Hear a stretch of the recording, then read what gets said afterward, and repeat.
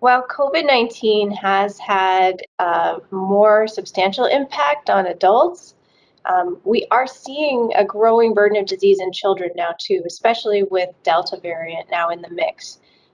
More than a quarter of our cases in Hawaii right now are among children, and especially among children who are not yet eligible for vaccine. And Dr. Ching sees children in the hospital who end up in the hospital because of COVID-19.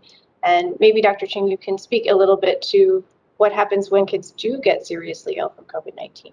Yes, Dr. Kemble is right. While many of the children have mild or really no symptoms with COVID-19, we do see some children who are severely affected. They may have certain conditions that make them more at risk to be hospitalized, such as asthma or chronic lung disease, obesity, or diabetes.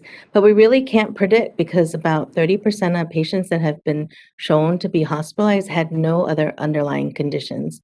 So we can't know for sure who might get very sick, and so that's why we want to protect as many children as we can. Another factor that I think is important to consider is the relief from anxiety that families may feel about children potentially bringing COVID home from school. So the ability for children to be vaccinated can really calm many of those anxieties and reassure families that they can go back to doing more of the activities that they would like to be involved in together.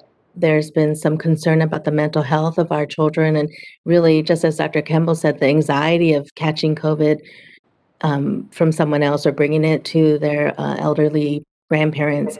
All of those things, many of the pediatricians are concerned about that they're seeing in their patient population. And so we want to make sure we can prevent that since we have a new tool in our pandemic response.